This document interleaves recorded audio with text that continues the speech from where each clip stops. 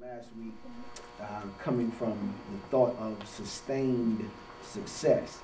Sustained success out of Joshua chapter 1. I'm going to pick back up there on this week.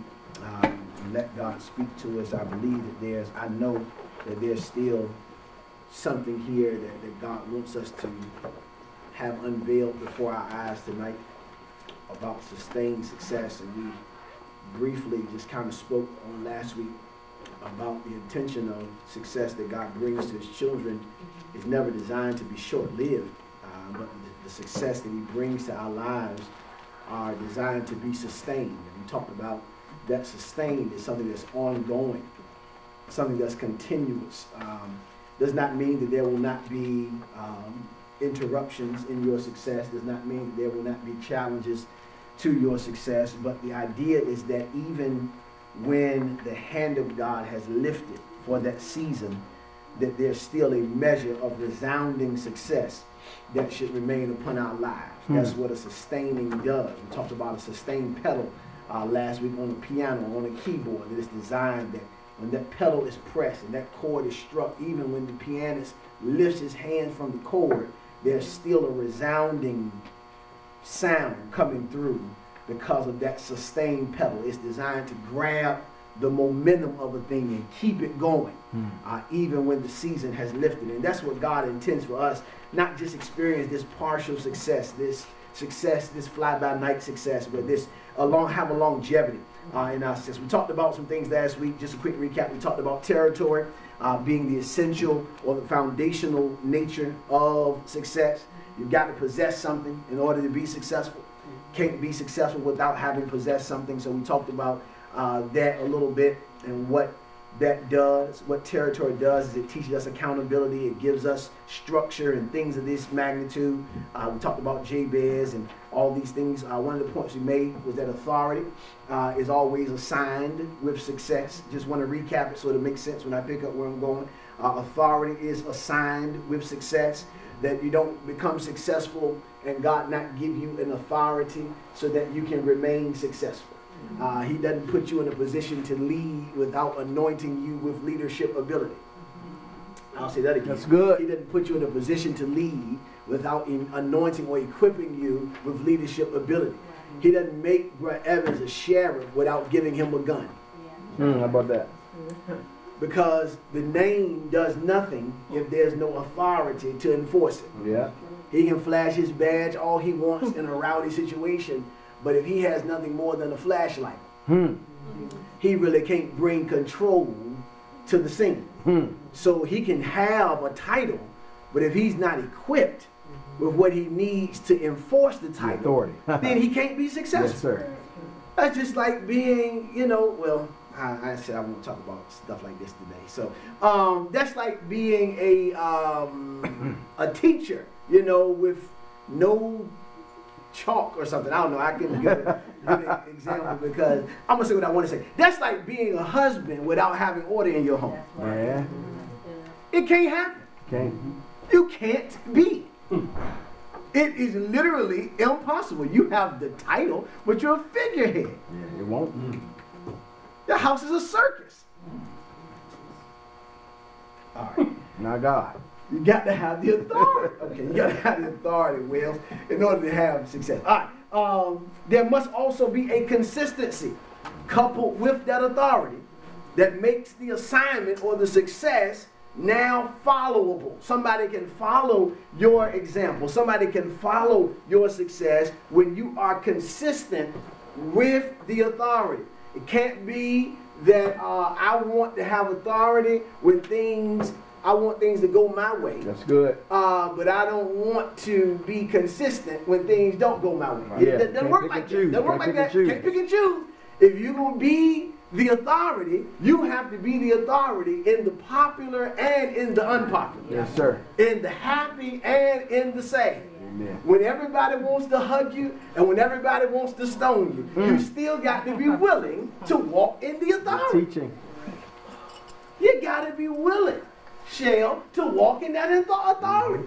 It's not just, getting a big paycheck. There's also going to be some big headaches connected to that. Yes, sir. And I got to embrace the headaches the same way I embrace the bonus. I'm talking already tonight. And I said I was just going to teach. Everybody wants to be promoted. Yes, sir.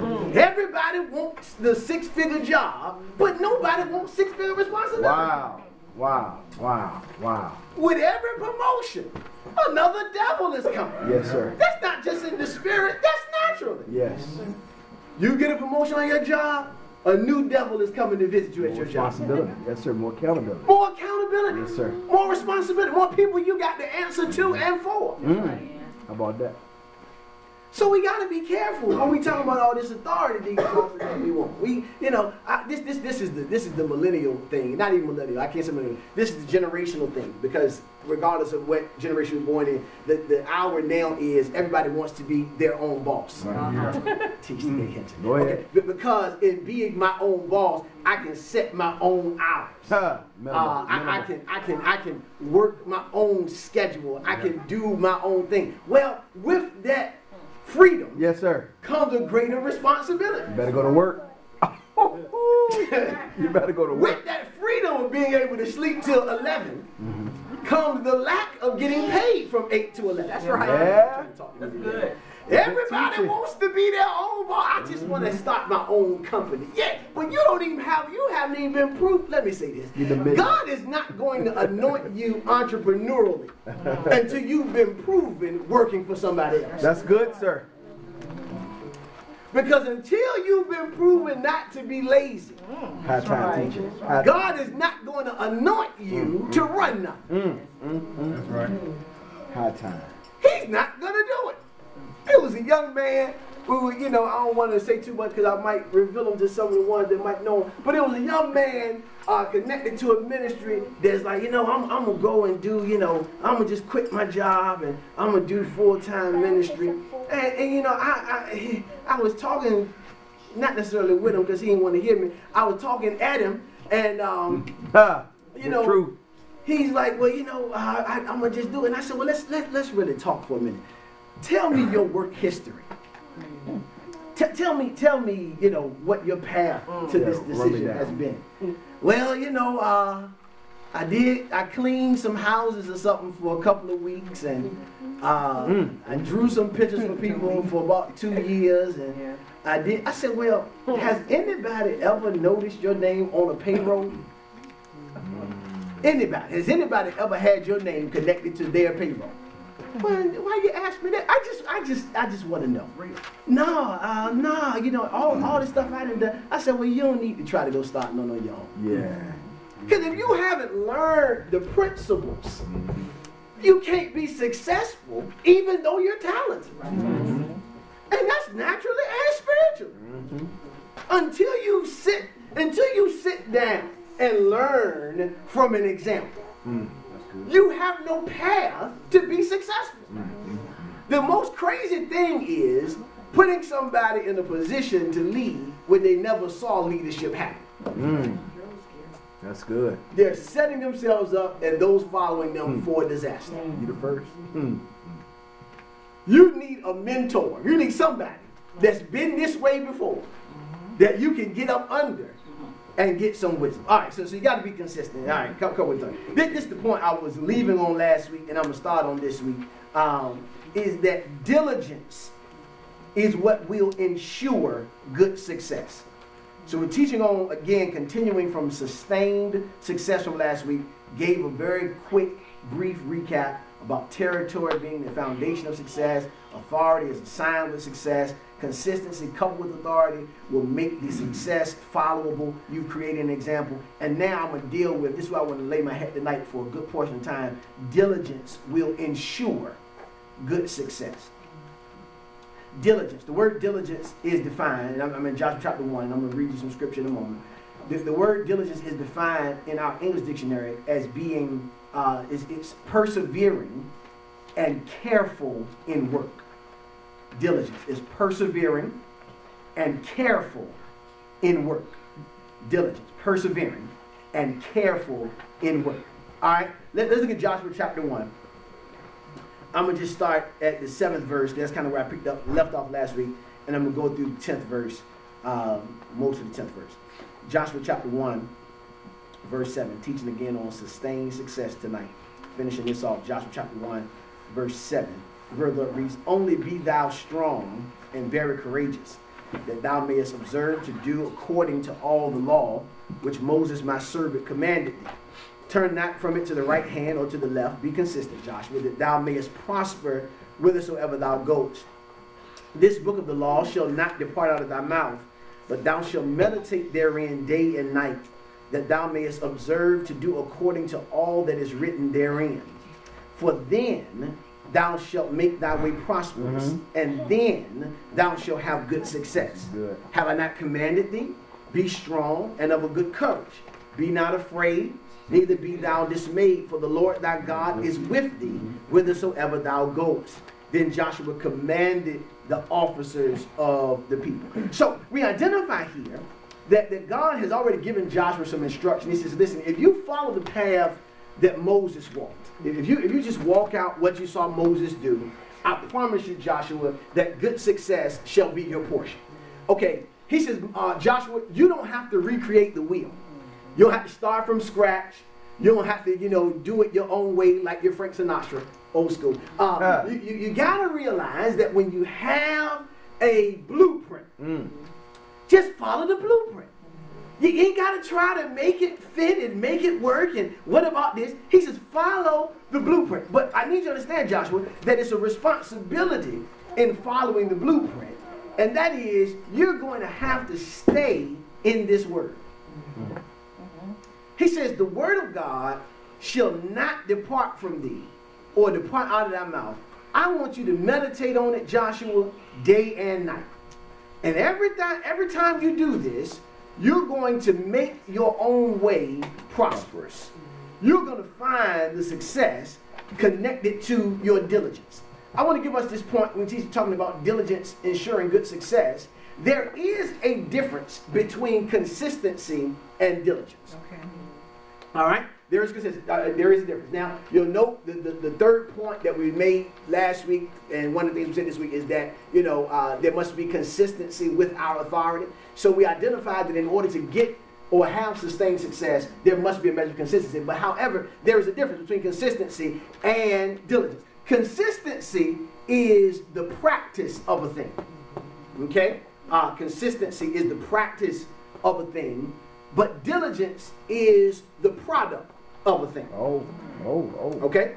I can be consistently wrong. But I can't be diligently wrong. That's right. I can be consistently janky, Kiana, but I can't be diligently janky. Because diligence says there is a quality of my work. Consistency says there's just a quantity. Yes. I'm turning stuff out. I'm getting stuff done, but it ain't hitting on nothing. I'm writing letters for you, Pastor, but Pastor, you got to go back and proofread and retype all of them. Your consistency is great. Your diligence is horrible. Wow. So consistency is good, but I got to make sure that there's a diligence to what I'm doing if I want to see success. Okay, when somebody is diligent, that means they are willing to go above and beyond every time, even for the most minute of things. Yeah. One of the things that hinders us as people, and I'm going to put myself in, is that when we feel like we know how to do something. Because when we know how to do something, we don't follow directions no more. Teach tonight, Hinton. I feel God already. I feel God already. So I got to give Black a zing. I gave him a good one last week, so I got to zing him this week. Yes, so when we're putting this desk together for the pastor, and I'm saying, Minister Black, let's really take a look at the instructions, and let's do what the instructions say. And his rebuttal is, but Pastor, I put desks like this together all the time. It's common that when this part is in a package, it goes this way. Because I do this. I said, well, minister, I understand what you're saying. However, there are instructions that are telling us to do the exact opposite of what you're saying. What are we going to choose here? Consistency or diligence? His choice, consistency. So we go through the process of consistency and find ourselves having to backtrack and take out and redo because consistency trumps diligence. Yes, sir. When diligence trumps consistency, there is no more going back and fixing. Yes, sir. But because I took my time to not know what I thought I knew. And follow the instructions that have been given. Yes, sir. That was a good one for Minister Black, but let me come pick all of us up. That's even in our own personal lives. When we come into a church environment and we already know how to do marriage. This is good teaching. We already know how to do being a husband. We already know how to do being a wife. Yeah, you've been consistently poor. Teach us. But until I'm willing to listen to diligence and implement it, I'm going to continue to be a consistent failure.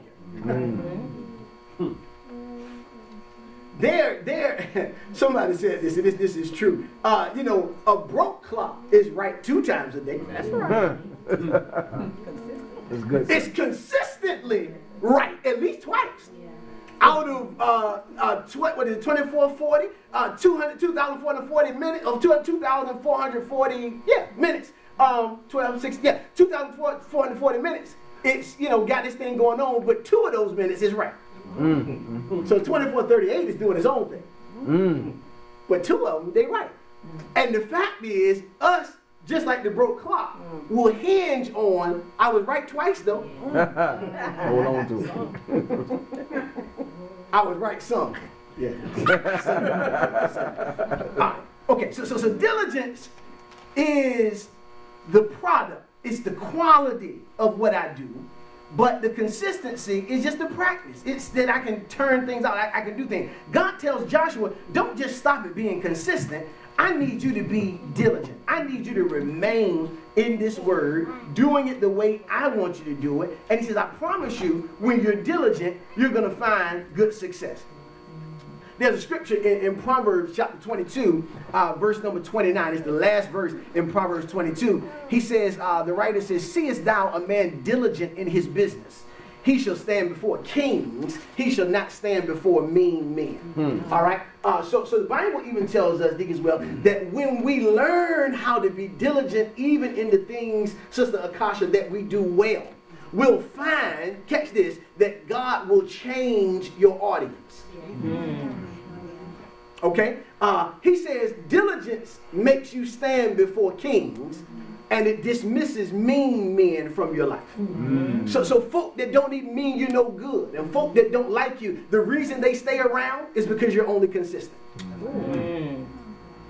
Mean people don't disappear from you because they don't see the diligence to make them flee. Nobody that is being proven wrong all the time is going to stay in that place. That's right. If every time, you know, you say something and I'm wrong, either I'm going to change or I'm going to leave. That's right. Because diligence is going to dismiss the mean man away from my presence. Okay, so he says we got to be diligent. Peter puts it this way. In 2 Peter chapter 1, verse 10. You know, this is one scripture I like to quote this a lot. You know, it says, wherefore the rather, brethren, give diligence to make your calling and election sure. For if ye do these things, ye shall never fall. All right, so he says, I've got a responsibility to make sure that I'm keeping my calling and my election in a diligent manner. Which means no matter where I go, and I say this all the time, and I'll continue to say it, or no matter what we do, people should always know that we belong to God. It should not be that because we're in this particular environment, there has been a shift in who we are, and we're no longer, you know, exhibiting who God wants us to exhibit. That's a lack of diligence. That folks, you know, on your job don't know you saved. That's a lack of diligence. Right. You know, your family don't know you saved. Classmates. That's a lack of diligence. Your classmates don't know you saved. That's a lack of diligence. Your teachers don't know you saved. That's a lack of diligence. You know, I really, as we continue to grow and move, I'm excited about the teachers that are going to come visit. Because I want to know when Tony Jr.'s teacher comes in, if she's going to be shocked to see him on the sound system. The teacher. Certainly not him. No. No. It could have been a number of others, but certainly not him.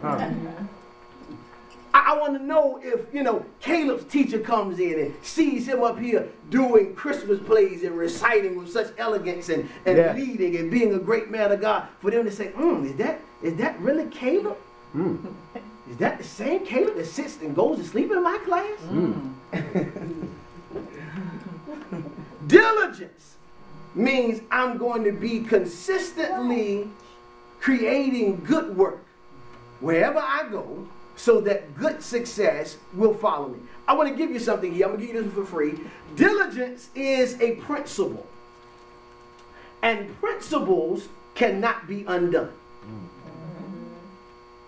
Diligence is a principle. And principles, Sister Thompson, cannot be undone. I'm going to take you a layer lower. God will always honor a principle. Catch it? That means even if I'm not necessarily doing right, if I'm diligent in my work, there's always going to be a positive return. Because God honors principles, catch this, not people. Bible says that God is not a respecter or an honorer, if you will, of persons, which means he does not take and put people up above. He's a equal, you know, service employer. He looks at all through the same eyes. But what he does recognize, Deaconess Foster, is his principles being put into place. So I can be a church goer. I can come to church all the time. I can do the church thing, all I want to do. And then there's this person who don't even mess with the church like talking about, but they've mastered how to be diligent. There's a success that's got to follow them because it's a principle that God is honoring. It's a principle that God is honoring. And that's what I feel like if the church, we can really catch a hold. Because to a degree, we get the, well, at least we try to get the living right side. But we don't necessarily embrace the principle side of God. You know, we try to our best to embrace the faith walk.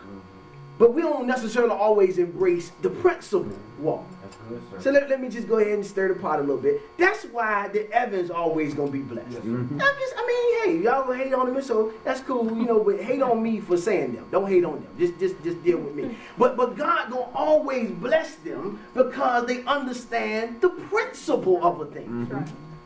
Hello, likes.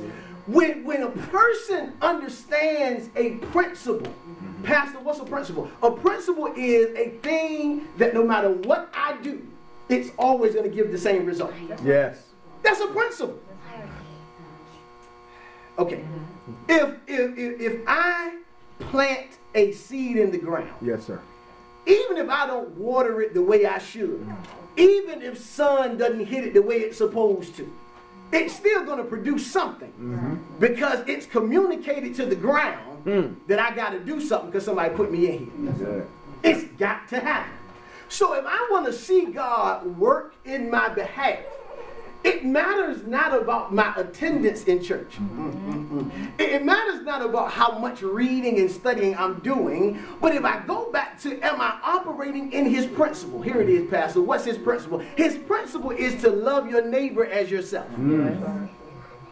His principle is to bless those that curse you. That's right. To pray for those that despitefully use you. Bible. Yes, sir. That's what the principle is. So, Pastor, what are you telling me? I'm telling you, God works in your favor when you learn how to bless your enemy. God works in your favor when you take what his principle is and operate it. Okay, he says this, and this ain't even about no money, but it's an accurate scripture. He says this in Genesis 8:22. He says that as long as the earth remains, seed time and harvest, and cold and heat, and night and day, and summer and winter shall not cease. Which means there will always be a principle. In the workings in the earth. Yes, sir. Every time there's night, there has to be a day. Every time cold comes, heat has to follow. Every time summer shows up, winter got to show up too. Every time I put a seed in the ground, there has to be a harvest. These are principles. And if I take a hold of the principle of God, then there must be a return connected to me walking in the principle. Principles cannot be undone. Okay? So we say that diligence, again, is the persevering and careful, being careful in work. Diligence has a meticulous side, which means it gets into the nuts and bolts of a thing. It gets into the nitty gritty. Diligence does just not, run over things. That's how we avoid mistakes when we operate in diligence. But when I'm speeding through something on my job, I'm rushing because the clock says 5:02, and I was supposed to get off at 5. God, they got me for 2 extra minutes. That's what diligence goes out the window. When you a clock watcher, I hope I'm talking to somebody. When you're a clock watcher at work, you're lacking diligence. Because if you got enough energy to put it on watching the clock change numbers, help us. You're missing the meticulous nature of being diligent in your business. That's why you still have mean men that come to your desk. Oh my. That's why the boss is still mean to you, but pleasant to Susie, because Susie has mastered being diligent. Wow. And then we want to play the race card. Help me tonight, Jesus. It's because she looks like the boss. No, it's because she realized being diligent is a principle. Good point, sir. And she don't have no education. I got a master's degree, and she don't even got a high school diploma, but she's diligent. Yes.